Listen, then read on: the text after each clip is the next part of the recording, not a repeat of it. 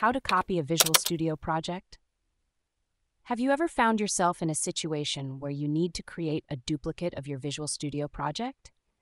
Maybe you're working on a big project and suddenly Visual Studio stops updating your new code, or you simply want to try out different versions of your code. Whatever the reason, copying a Visual Studio project is easier than you think. First, let's start with the simplest method. You can copy your project folder directly from File Explorer. Right-click on your solution in Visual Studio and select Open Folder in File Explorer. Once you're in File Explorer, copy the entire project folder and paste it somewhere else. Then rename the new project folder to whatever you like. Next, you need to rename the .csproj file inside the new project folder to match the new project name. After renaming, go back to Visual Studio, right-click on your solution and select Add Existing Project. Navigate to your new project folder and add the project. Now open the properties for the new project. Under the Application section, change the assembly name and default namespace to match your new project name.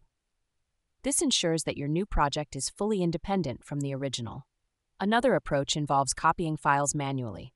Start by creating a new project in Visual Studio with the desired name. Then go back to your original project and copy all the files except for the configuration files. Paste these files into your new project folder.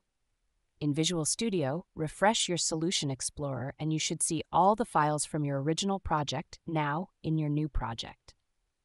You can then start debugging or running your new project to ensure everything is working correctly. For a more detailed and slightly different method, you can save your designer and program code in separate files.